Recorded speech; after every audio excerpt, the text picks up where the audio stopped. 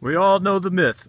The 5.56 by 45mm is this tiny, weak, light little 22 caliber round that when moving through the air can be blown off course by any puff of breeze or the tiniest twig. In fact, we know that if a 5.56 by 45mm bullet impacts a blade of grass during its flight, it will do a complete 180-degree turn and come back and kill the shooter. This is what caused our boys to get killed in Vietnam. Or maybe not.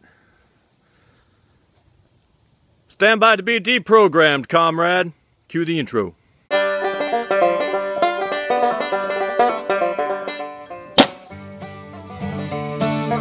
So we've all heard the 7.62 by 39 versus 5.56 but debate for years, and sometimes we get bored with it, but we always come back to it.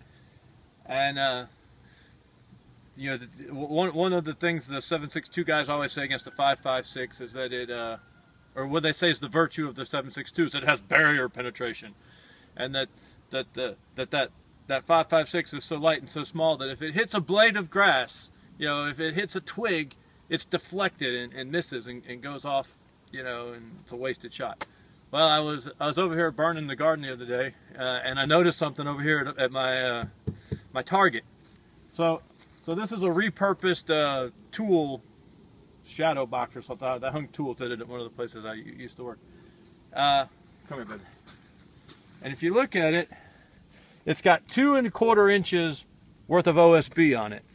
Now OSB isn't, you know, oak, but it's 2¼ inches of OSB. Okay, come around back. Here you can see where they were hanging the tools. Okay, so we've been shooting this exclusively, by the way, with nothing else other than 9mm and 5.56, and the majority of the 5.56 was 55 grain or 62 grain green tip, the M855. Exclusively. That's all that's been shot on this, is that 55 grain and 62 grain 5.56. In fact, the 55 grain may have been 223 Remington, which shoots at has a lower chamber pressure. That's all that we've been shooting on this thing. Now you can see this is 2¼ inches of OSB, and it's blowing out the back just fine. Now that doesn't surprise anybody. Anybody would expect it to blow right through this. But what does that say about the myth of barrier penetration on the 5.56? Well, let's look right here. Here's what I noticed, and I hadn't noticed this until just recently. Look at my trees behind this target. All of this is the 5.56. So all of this is coming through 2¼ inches of OSB and coming and hitting these trees afterwards. And you can look, you can see straight lines. Like you can almost draw a straight line from some of these exit holes to where some of these bullets are impacting the tree. But it gets better. Come here and check this out. I have to wait for my camera woman to catch up to me. Okay, so after this 5.56 goes through 2¼ inches of OSB, it hits this pine tree. It skims it and keeps going in a straight line and impacts right here into this pine tree. Now that's not 100%. It's possible that's a different impact, but it's definitely an impact from one of these that skinned this tree, one of these two trees here. Look at this one right here. Hold on a second. Okay, yeah, that was just I wanted to make sure there wasn't a bullet sticking in there. This one came in definitely the width of a bullet.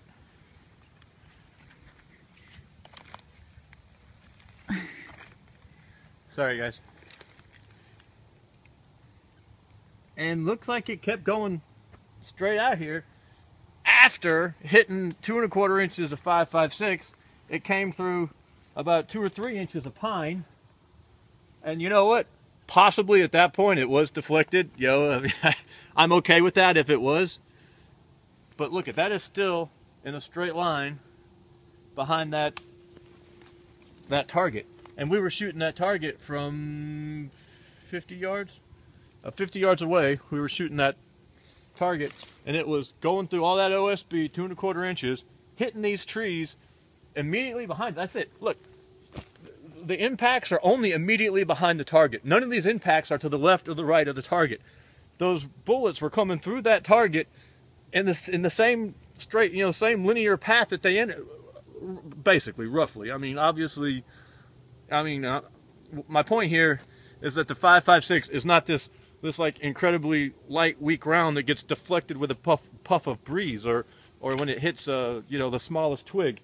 In fact, we've got some right here where the bullet hit a twig and just zipped right through it and kept going.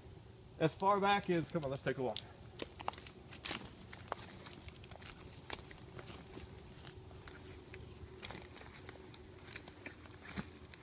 As far back as here, we're still having impacts directly behind that target.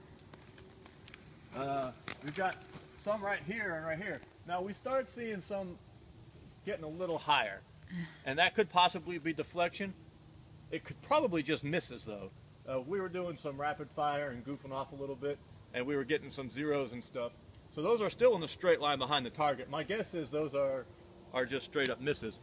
It's possible, highly unlikely, that maybe they did finally get deflected, but you wouldn't expect them to get deflected up. You would expect them to get deflected left or right. It would be weird if they went higher. That's kind of against the laws of physics, but it's possible. My point being is that if you're worried about 5.56 getting deflected, look, 2 1/4 inches of OSB, any amount of pine trees, it's still on the same line. Not one impact anywhere you can see off to the left or right that's been deflected, by these rather impressive barriers. I suggest to you that if you're shooting through more than that, you probably don't have a real good idea what you're shooting at. So hopefully, maybe we can put to bed the myth of 5.56 and deflection. Maybe not so much barrier penetration. Barrier penetration may have been the wrong way to describe that, but certainly deflection. This idea that the 5.56 is going to hit a twig in the forest and be deflected off its path seems to me to be utter and total tripe. And I think, we've kind of exposed that here today. Now, obviously, we're shooting full metal jacket, and full metal jacket penetrates pretty good. But that's kind of the ammunition that this whole debate is centered around. The military 5.56 against the military 7.62x39. Even now, there's no major military left in the world that fires a 7.62x39. And let me reiterate here once again, I actually like the 7.62x39. I think it's a really good little round. I own a rifle. Well, I technically own a rifle in 7.62x39. My dad claims that I claim it. It gets a little weird there in the middle. But I like the round. It's a good, solid round. It's comparable to a 30-30. I was about to say 30-06, and then you were gonna scream at me. But it's comparable to the 30-30. Nothing wrong with it. Perfectly fine, acceptable round. I have a Mini 30. My rifle in it is Mini 30. Great rifle. Great round combination. Love it.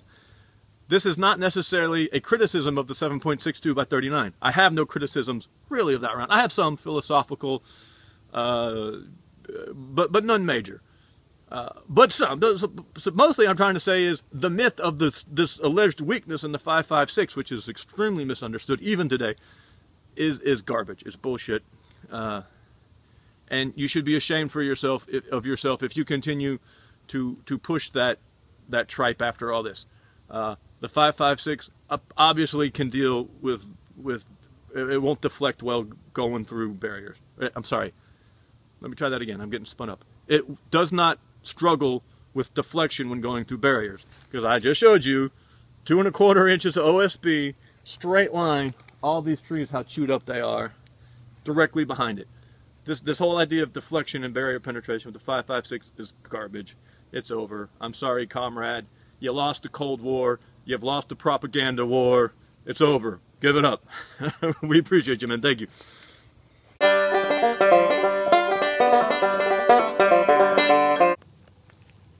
Hey, this phone's ringing. How do you answer a phone call on this thing? Oh, Oh my God, it's the Russian hackers. I've got that. Hello, comrade? Da? Comrade! Yes, I faked the video.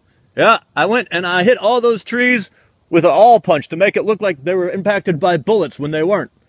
You can tell Comrade Putin that the American capitalist pig dogs will be fooled, and when he invades, they will be armed with the inferior lightweight round.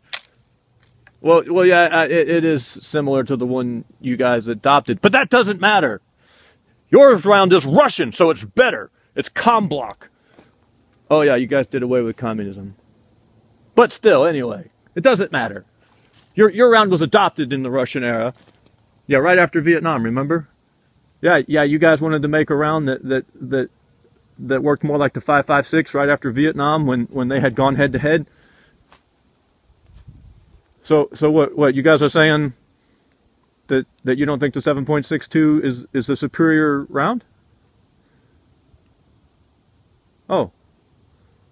Well, I was really trying to propagate propaganda like that for the Russian invasion.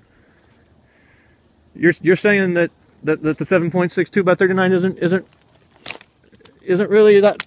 Oh, well, you know what? We'll convince them all to like ballet. You guys are great at ballet. We'll get them all to like ballet, and you guys won't even have to invade. You just be able to come in like normal. Da, comrade. Zastopata vizava.